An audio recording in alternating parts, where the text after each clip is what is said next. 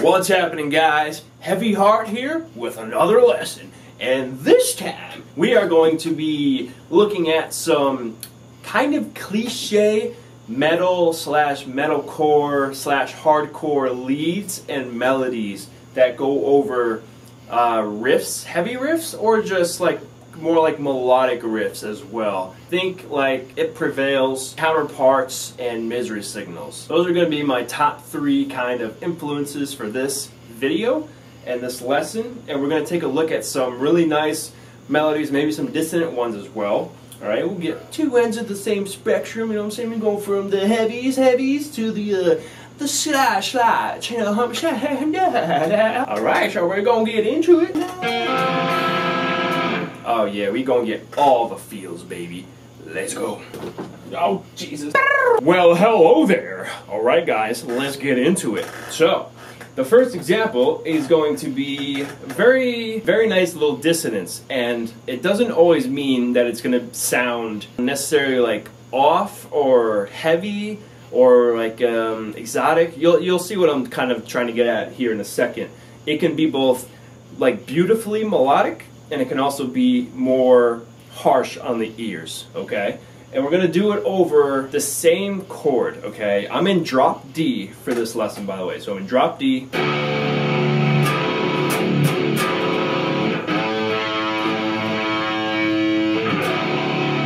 Now I'm in tune. Yeah, would you look at that? I just tuned up and no, don't start that again. All right. Really? Alright, I'm gonna play you. Just be patient, alright? Let's do it. So, an open D power chord.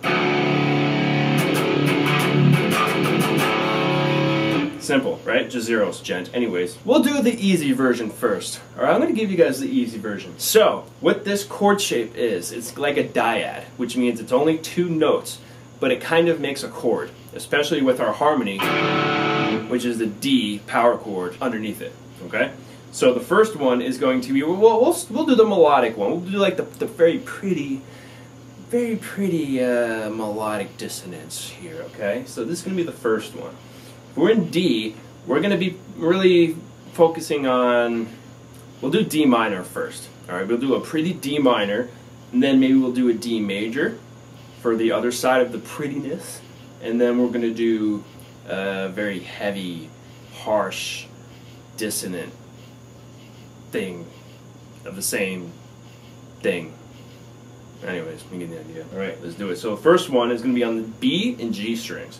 Okay, so this, it's a little bit of a stretch, but just suck it up and stretch those fingers out. Boom, baby, let's get it. I like to, if you have trouble getting this stretch, I like to use my pointer finger first as the anchor, and then from there, stretch out the pinky. Alright, so it's going to be a 3-fret span. So if we're going to start on, let's start here. So we're going to start with our pointer finger on 6 on the B string, which is note F, and then we're going to put our pinky on the 9th fret on the G.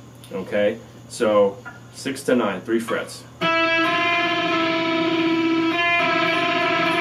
This creates a minor second interval which has that dissonance, okay? You can already hear how it's going to work, right? So it actually kind of sounds like a good intro.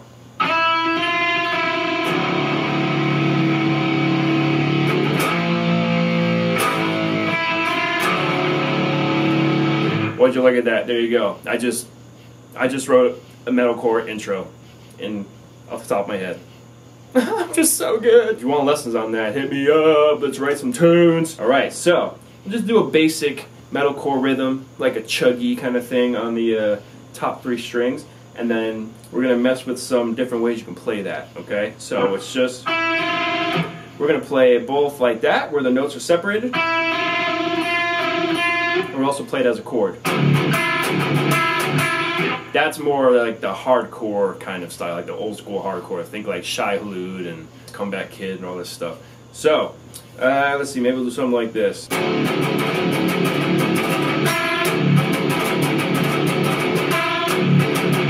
Now I'm bending it a little bit. You don't have to. I kind of like it. You're not bending up a whole step or anything. It's just a very slight, kind of slick little bend up there on that pinky fret there. Pinky note on the 9th fret.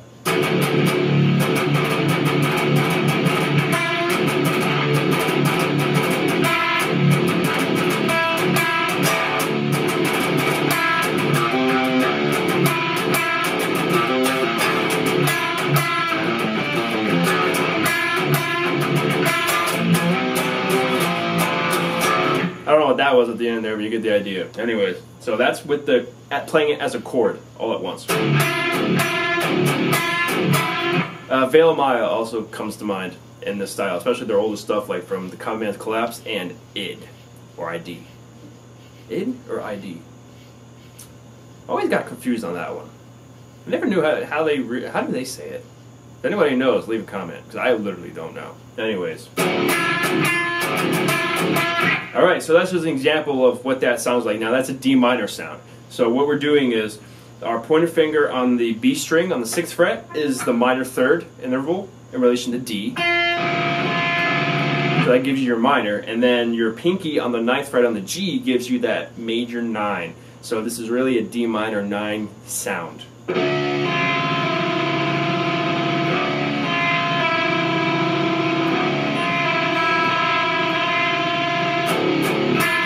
Alright, so like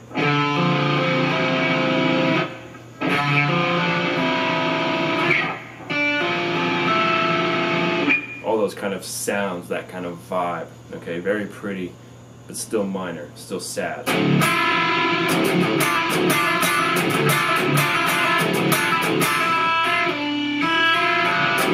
That's another cool one. So let's do this. We're going to move. We're going to do the root, but we can also get that note with an open E. So maybe something like that. This, you'll hear this kind of melodic thing being done a lot too.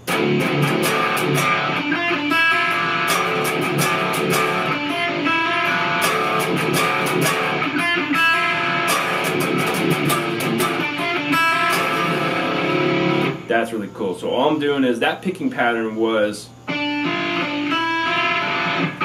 so with my pointer finger on 6 on the B and my middle finger on 7 on the G, the picking pattern goes G, B, G, E, B, G. Now you don't have to palm mute. I like to palm mute the first couple of notes or whatever, but you don't really have to.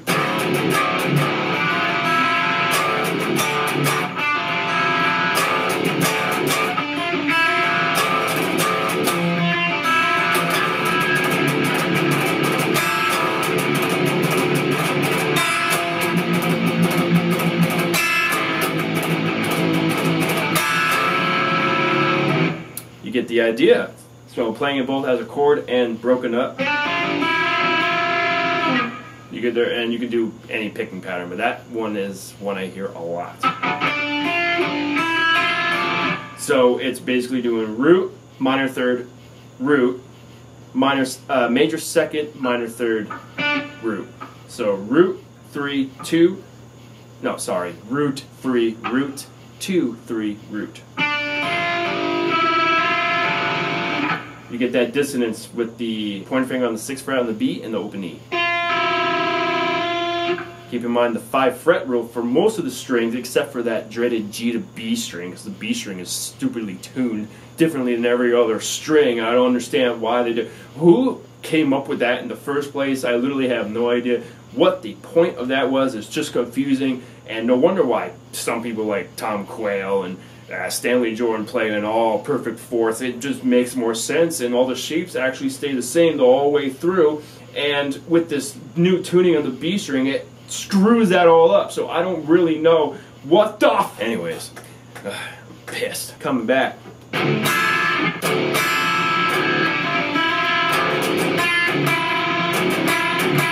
Now we're going to play this an octave up. So we're going to go. Alright, so this is cool. This is going in more in Veil Maya territory. So it's the same kind of shape, up an octave, which gives us 13 on the E and 17 on the B. So, same kind of pattern. Wow, I'm so professional. Drop my pick again. All right, ready?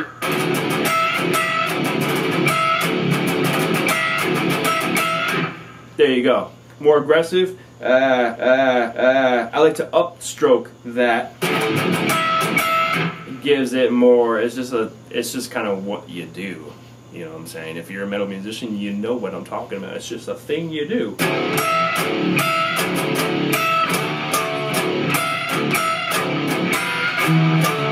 Whatever. Anyway, you get the idea. Now this is also kind of cool, keeping with that same chord shape, right? I forgot to mention, it's a little bit more of a stretch on the bottom 2 strings. You're just going to add another fret. So this can be 4 fret span, right? So all I do to find that is whatever key I'm in, wherever the chord is, so we're in D, find the octave, right? And then you go up 3 frets, and then if you're on the bottom E string, it's 4 frets down on the next string up, right? So 13 on the bottom, next string up, 17. 17 minus 13 is 4. There you go. If you're going from the B to the G string, it's only 3 frets. So in that case, right? Same idea. Find your octave, go up 3 frets on the B, and then next string up G, you'll go plus 3 frets. 6 to 9. 69. Ha ha! Insert joke here. Now we're gonna do. This is a good like a pre-breakdown or a breakdown build-up. Okay, we'll do the pre-breakdown first. This is kind of cool. So with the chord ringing out, you're gonna do this lead over it. And usually it's not the same guitar as doing it because the signal gets messed up. So you have another guitar, but you get the idea. Okay, so we have this ring out. I have to say we did some riffs.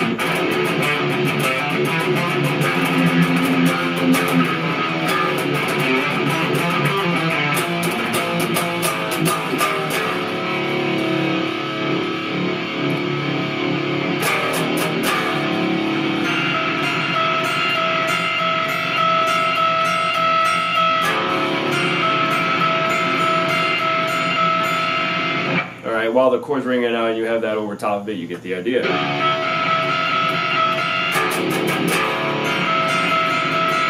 I'm just doing a random pattern. It's just 8th notes.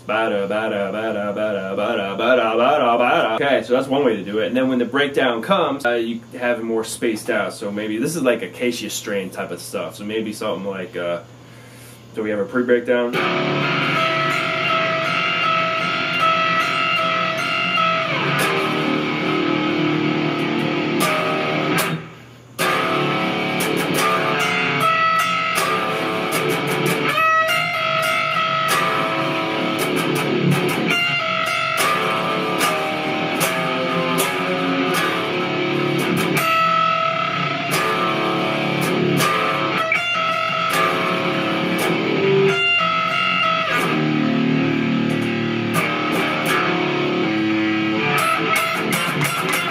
Get the idea, and you can mess with that with another guitarist friend or whatever. If you're all alone like me, then just kind of have to, I don't know, get an Axe-Fx and loop some stuff and record. I don't know. That's kind of what I do when I just play by myself. So that's minor. Now we're going to do major. Okay, so for major, I like to use the root and the major 7s for like a major 7 kind of sound. So we're going to keep same chord, D. Now for this one, you find the octave, and then you stay there. And then if you're on the bottom E string, you're going to go up 4 frets again. Right? There you go. Doesn't sound right just yet, but if I set it up better, like maybe something like this. Wow, I went out of tune quick. That is pretty bad. That is pretty bad. Pretty bad. Oh, it's always the B, man. The G actually is good. Wow, that's a miracle. D. Alright, it's good. A. Whoa. A. That went out pretty much bad. Come on, get it. Get it, baby. Really? Alright. Whoa, D went really out. I hit pretty hard, apparently. Okay, so if I set it up with some chords, this is more like a melodic hardcore kind of style, think It Prevails, Misery Signals, stuff like maybe something like this.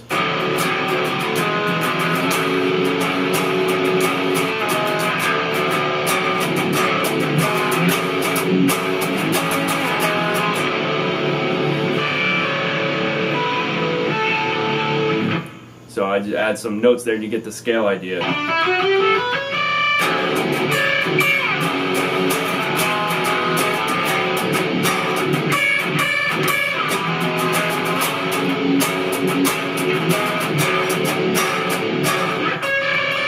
You get the idea, now you can really hear it. So I'm not going to tell you those chords because I just don't feel like it.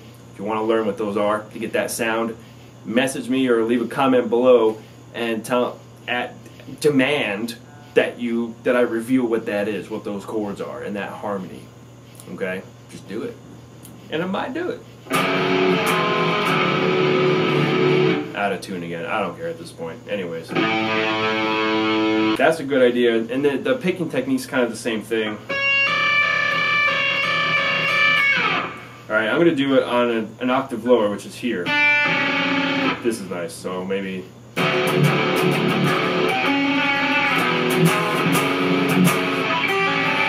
Whoa, hello!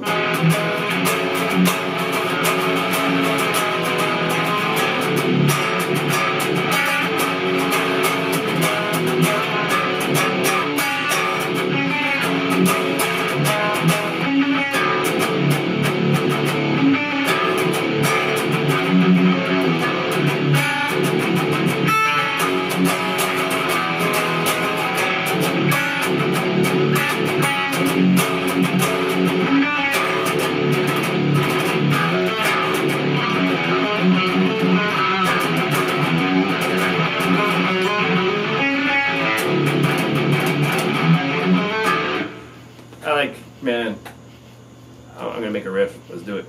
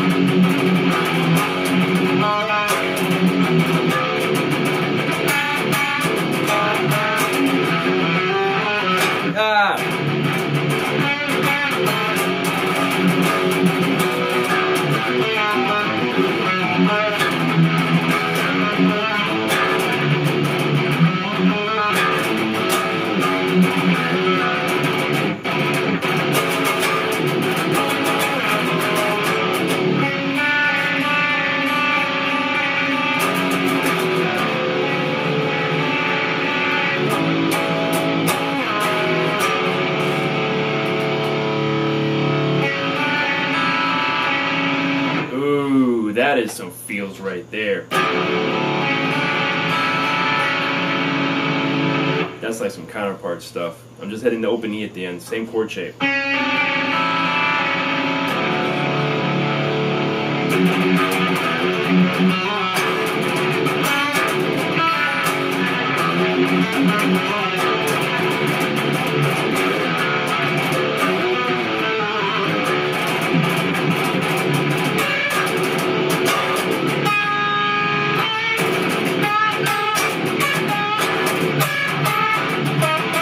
I messed it up, you get the idea. Anyways, I got a little carried away there, but it's just such a nice chord progression.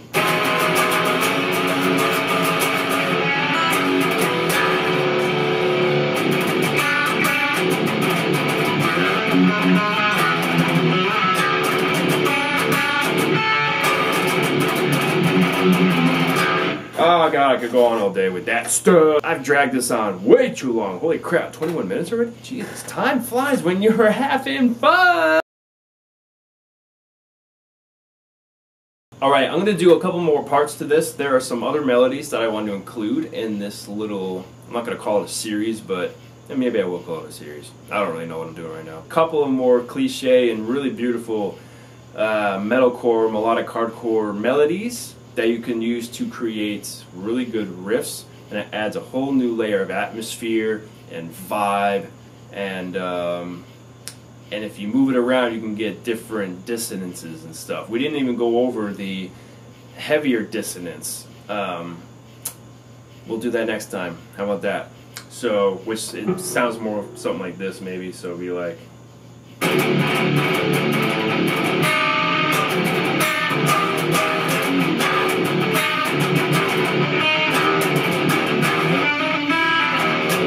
not the open E though. Well, maybe.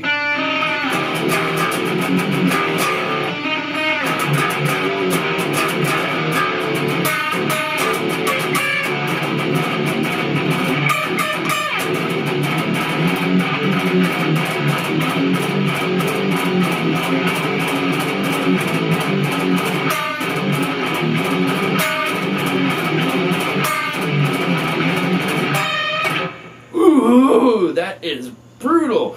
Almost sounds like a little Gojira-ish. Anyways, we'll do that next time. I'm done for today. Leave a comment below, like and subscribe, all that good stuff. And I will see you in the next video. Alright, y'all.